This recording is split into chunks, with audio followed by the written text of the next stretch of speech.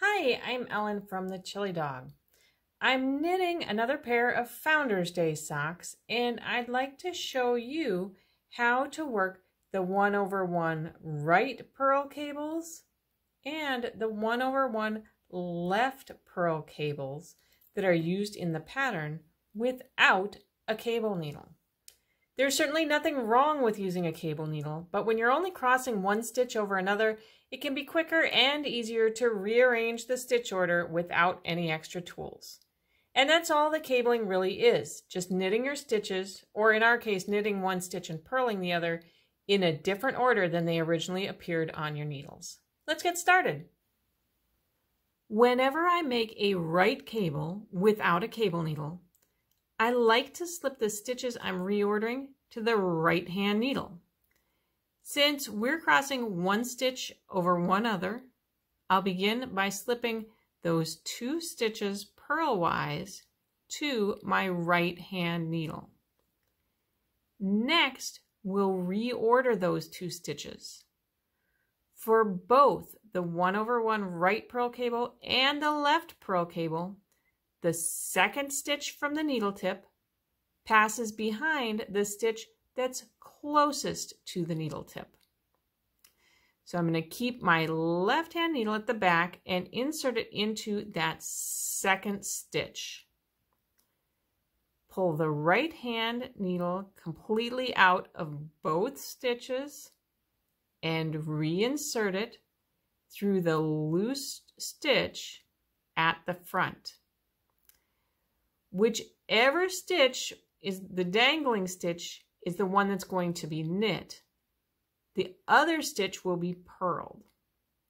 But before I can knit that stitch, I need to slip it from the right needle back to the left needle. So that will be the stitch we knit. I'll purl the next stitch.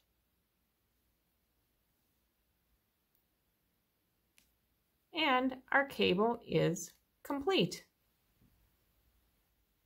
Whenever I make a left cable without a cable needle, the stitches I'm reordering stay on the left hand needle.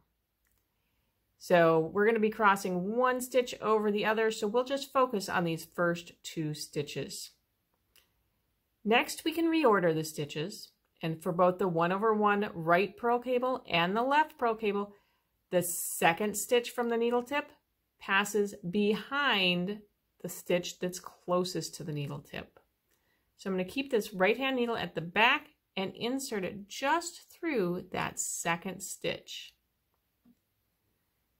Pull the left hand needle completely out of both stitches and then reinsert it through that loose dangling stitch at the front. And again, that loose dangling stitch for either the right or left version of this cable is the one that's going to be knit, and the other stitch will be purled. Before I can purl that stitch, I need to slip it back to the left needle, and then I can purl the stitch. So I'll purl the first stitch and knit the second stitch, and my cable is complete. I hope you enjoyed learning how to create both a 1/1 right purl cable and a 1/1 left purl cable without a cable needle. If you'd like to try this technique in a pattern, head over to the shop section of thechillydog.com and look for the Founder's Day socks. Until we stitch again, happy knitting!